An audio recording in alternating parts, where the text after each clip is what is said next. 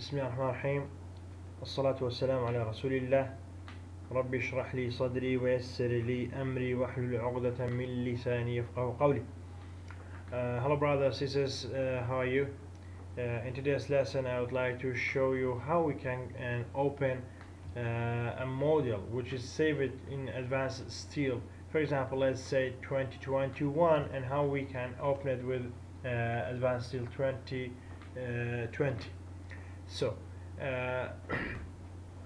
if by the way, if we are going to save the files, even if we save it with a lower or let's say in AutoCAD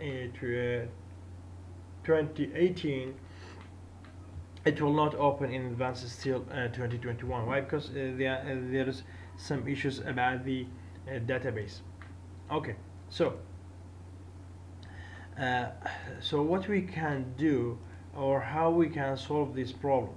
We can solve this problem, guys, by selecting the module that we want to open it, and after that where we go to export import, and after that, as you see, SMLX, we are going to export this one and we save it in a place wherever we want. Let's say just save it. We are waiting till this exports everything, and sometimes when we have when we are going to import this one, however I didn't install advanced steel 2020 on this PC, but as here it is advanced steel 2021, but we can when we this export finished, we can use advanced steel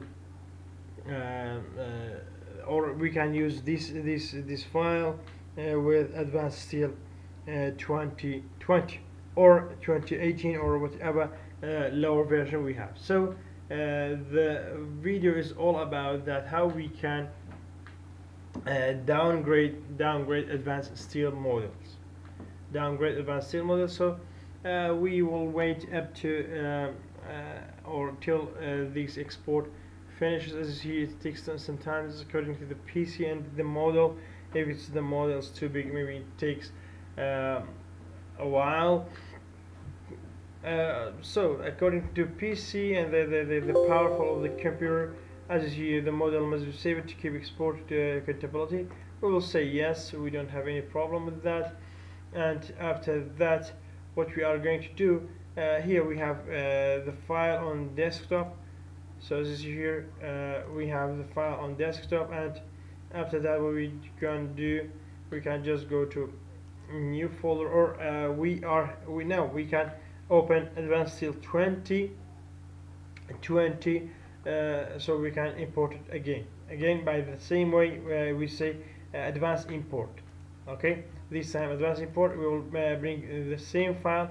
As you see, it brings all the files and all the place and content with the data exists in each element.